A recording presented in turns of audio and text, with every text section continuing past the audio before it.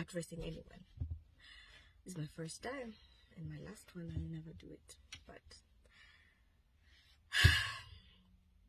what you did, I don't care how rude your follow-up video was low, demeaning, disrespectful, period. Okay? So you invited us to your home. Number one, I was sick. I didn't even want to go. Okay? So our boy was like, babe, itakavibaya tukiinvitiwa kwa mtu home kwake, kwa privacy yake, na hakuna kitu tunafanya alafu tukose kuenda, wewe jikakamua tuende. So I was like, okay, fine, let's go. I don't know, I was 50-50. Yani, my instincts, hata nakumbuka nichelewesha kila mtu, my instincts tu zikakuanga tu very right. So we go there. No matter the situation, if you've invited me, I think that means that you trust me enough that I never even knew you had kids, to be honest. Imagine if I went and took a photo with your kids, then posted it online, because you've never posted, because that's your private space, and I respect your private space, okay? And I remember your kids are smart, beautiful, and stuff. I would have taken a photo and posted, like, but then I met Nani's kids. But I didn't do that because I'm in the limelight. I know when someone chooses not to have a certain thing of theirs not put out there, they have their own reasons. They're protecting some sort of their peace. So I need to respect that. You know? Hi. Fast forward. You said what you said, and you're not sorry about it. Arrowboy.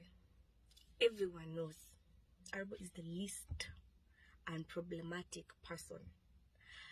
That's wrong with him. He's not dramatic. At least I know. He's not dramatic. He's never had scandals. He's never had drama.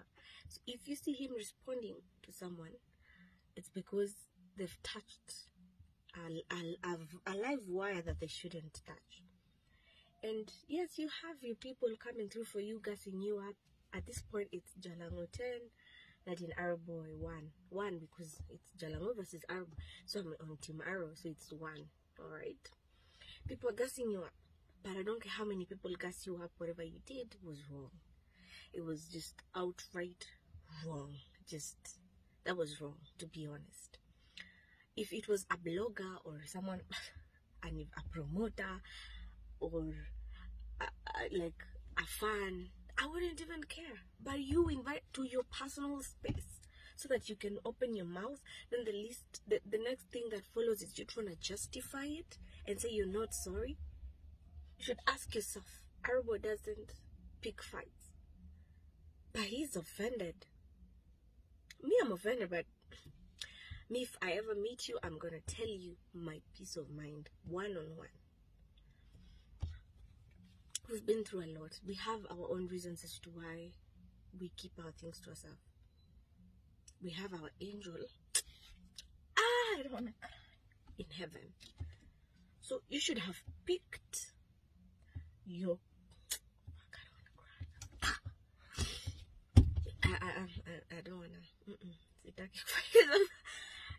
You should have picked your phone, called Arrowboy, and asked him, hey, mbona watu wanasema hivi? What do you have to say, bro? Nataka tukujua nini? Because you never know why people do certain things. Especially if it's fans. I mean, people have been talking, people have been insulting, and we don't care. We don't, because sisi mimi na yetu tunajua. That nigga lost his safari and lost his dad last year. 2 people in a year. So what you did, I don't care if the public thinks you're right, was low, cheap. God bless your ass.